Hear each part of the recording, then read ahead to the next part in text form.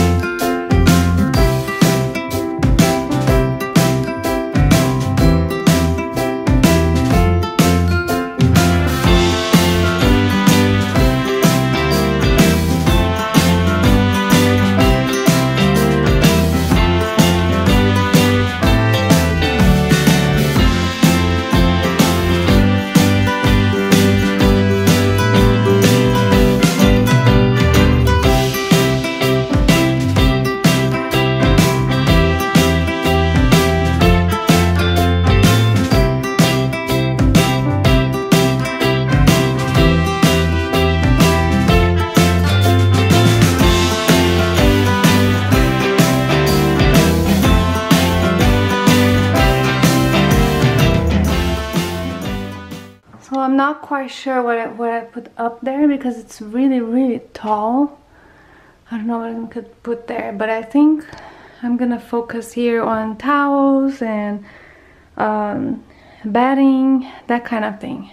So that's what I'm gonna put there. I don't have a whole lot right now, so I may come up with other stuff that I may put there.